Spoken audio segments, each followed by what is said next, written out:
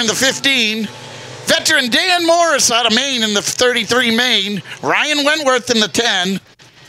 And then at the rear of the field will be Eric Banks in the 5 and Nadine Coates in the number 40 Mercury. Green flag is out. Ethan Gupta waves it. 50 laps the distance here at Star Speedway.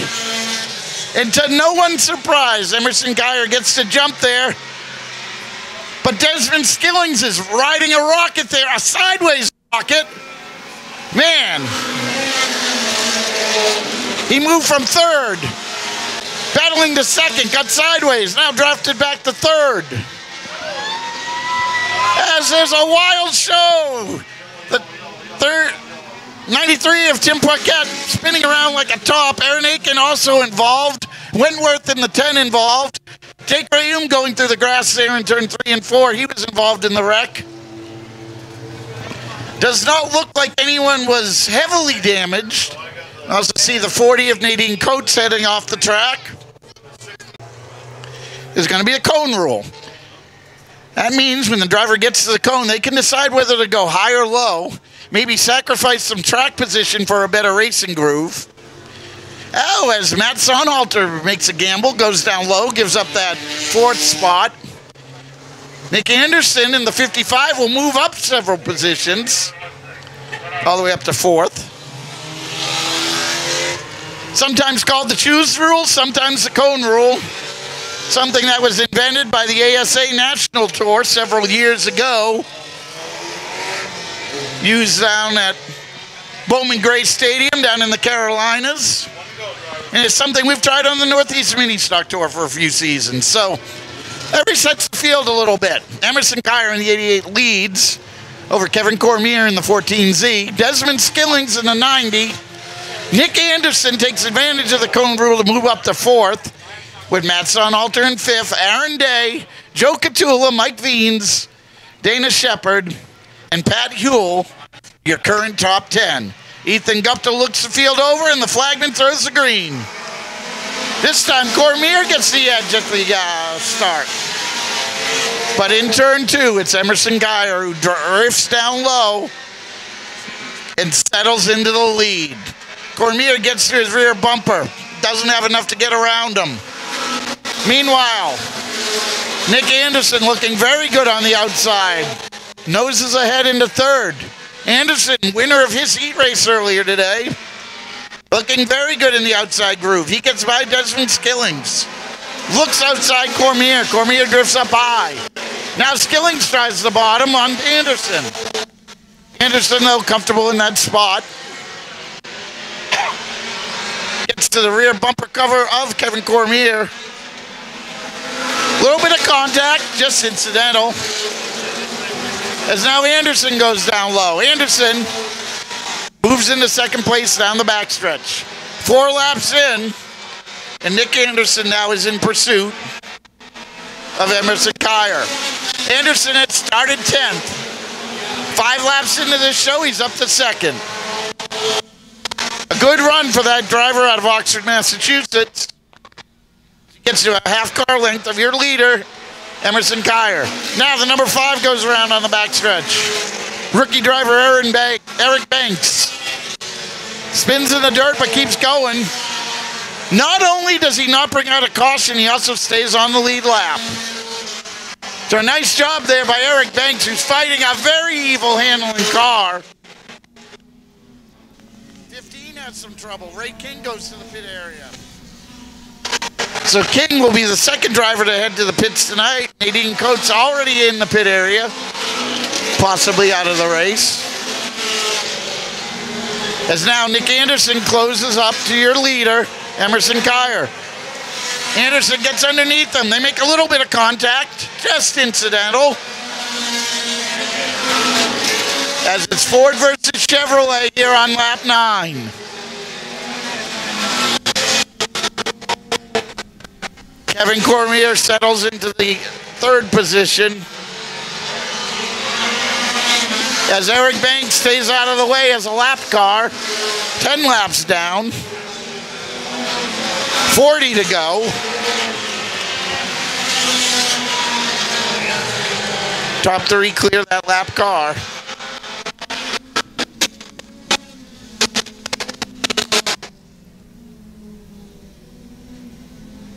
As now Anderson takes another try at the lead. He goes underneath Kyer in turn 3. Kyer gets sideways. Anderson backs out of it. That allows Kevin Cormier to close up on him.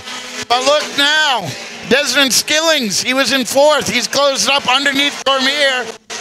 And Skillings looks like he might have a fast car he can chase down the leaders with.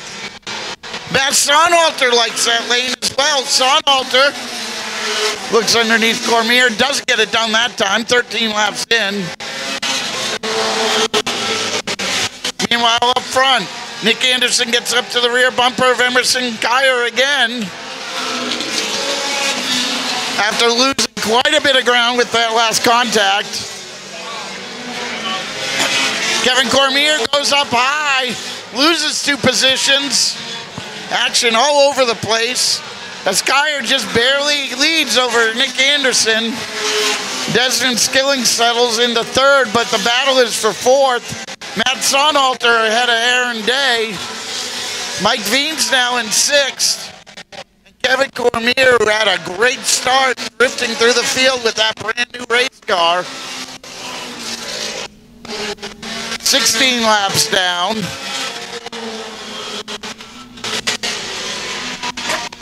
Veteran main driver Dan Morris going to be the next car to look at going a lap down.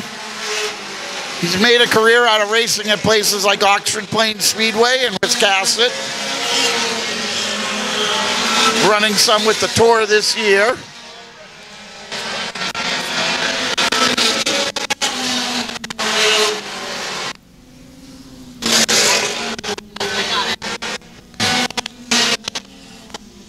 Emerson Kyer by mere feet over Nick Anderson. Anderson looks down low down the front stretch. Can't arc that into turn 1 quite the way he wants to, though.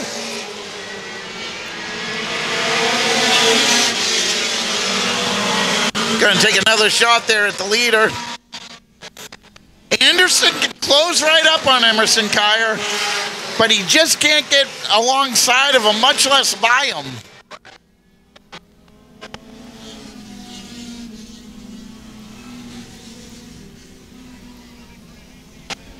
They are putting quite a bit of distance on 3rd place, though. Now, 21 laps in the books, 29 to go. May see some changes here as we come up on heavy lap traffic.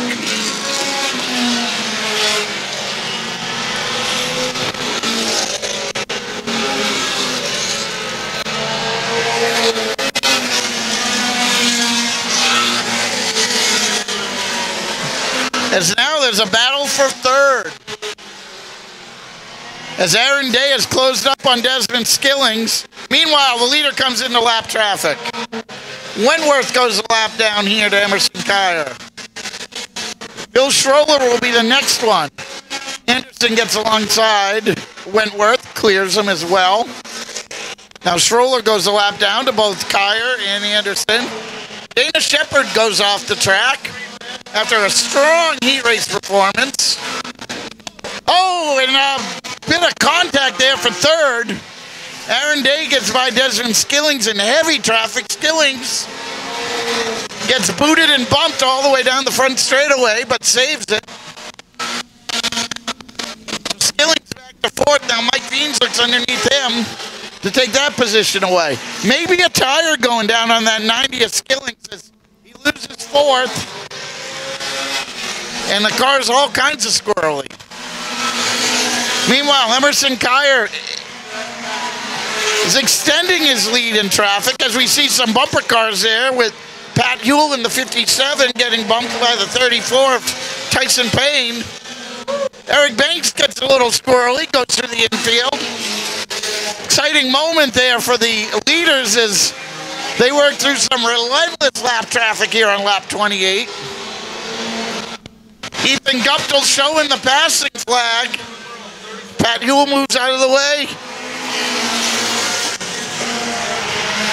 As Nick Anderson gets jammed up behind 2 wide lap traffic.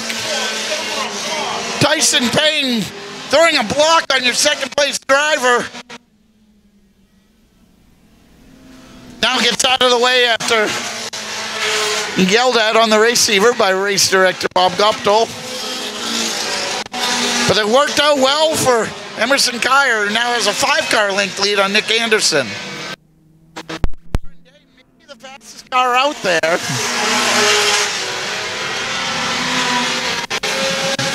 Day running in third, but he has to get by the lap car Tyson Payne to contend for position.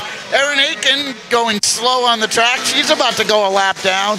Tough break for the 33 New Hampshire after they had high hopes coming into this race. Kyer tries the outside of Aiken. This is allowing Nick Anderson to close back up. So what? Oh, this contact! Erin Aiken goes around after door slamming. A little bit of door slamming between her and the 88. Aiken stopped down there in turn 2, and the yellow flag comes out. Meyer and Kevin Cormier, that blue 14Z, your last car on the lead lap. Oh, Desmond Skillings has a problem. Pulls to the infield on the restart. Skillings in the 90 had been running in the 5th position. As now on the track, the 34 goes into the spin cycle there. Stalls out there in turn 1, and that's going to bring out the caution. It's amazing. The cure to a broken down race car is always throwing the yellow flag. Able to get up around him. Now he'll restart alongside him, and with 17 laps to go, may make quite a race out of this. So you have a Ford on the inside, Chevy on the outside, rear-wheel drive Mustang, and a front-wheel drive Camaro. Green flag out, and Anderson edges ahead. But look at Aaron Day in his Honda. Volkswagen, I'm told. Sorry. Aaron Day makes his way up into second. Oh, and Joe Catula goes for the moon launch there, trying to use Mike Veens as a ramp. Unfortunately, Veens goes around in a cloud of dirt. Oh, and there's trouble there in second place. Mayhem, I tell you. Aaron Day stopped. 5 still stayed on the lead lap throughout that mayhem. So we have 9 lead lap cars. 2 very fast but a little bit wounded cars in the rear. Mike Veens 85 and Nick Anderson's 55. Green flag is out. And Tom Silva goes into the lead. Silva clears Emerson Kyer. He's never won a Northeast Mini Stock Tour race. Now mechanical problems on Emerson Kyer's car. The 88 drops to the rear. Look at this, Tom Silva from Connecticut up front. Very popular driver among the pit area. He's got a 3-car length advantage over Jake Rayum and Kevin Cormier. None of these top 3 drivers have won in their careers before. And now with 14 laps, it looks like they may decide the fate of this race. Louis Meyer runs 4th. He's got a career win at Thunder Road. Justin Fafford in the 04. He's never won on the tour before. Catula in the 4K's never won on the tour before. So out of those top 6 cars, 1 career victory.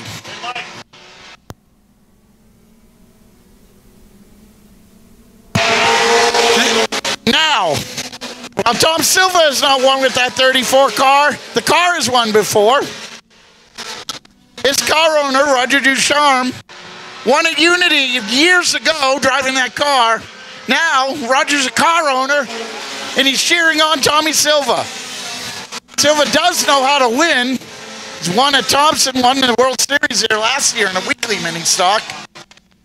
But Jake Rayum, he's cheering for himself. He puts a fender alongside Tom Silva. 10 laps to go. They're side by side. Kevin Cormier right on the tail. And look at that, the little short green car. The Super Honda of Louis Meyer up to third. He calls it the little Honda that could. We call it the stubby green machine.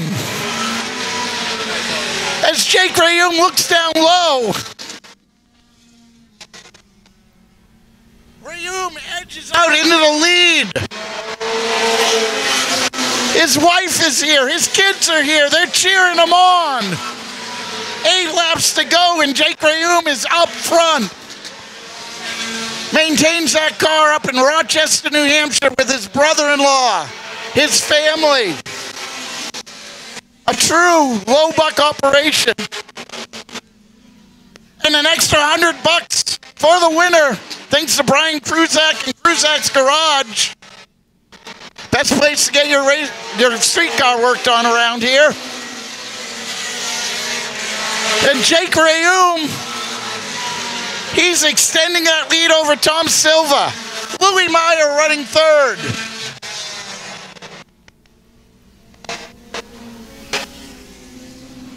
Extra $100 on the line thanks to Brian Kruzak and Kruzak's Garage.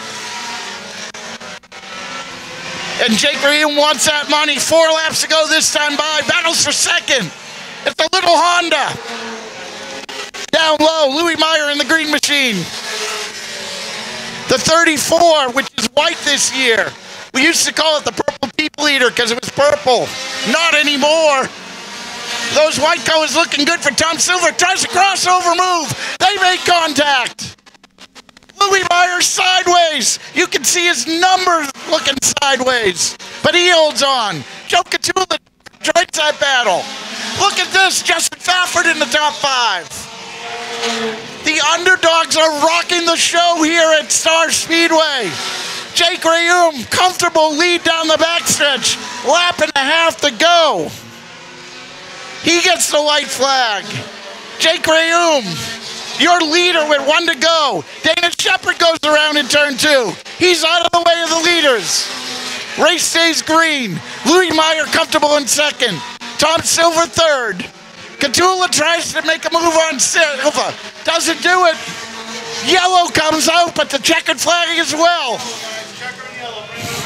As Jake Rayum wins his first career Turn 4 Automotive and Performance Northeast Mini Stock Tour race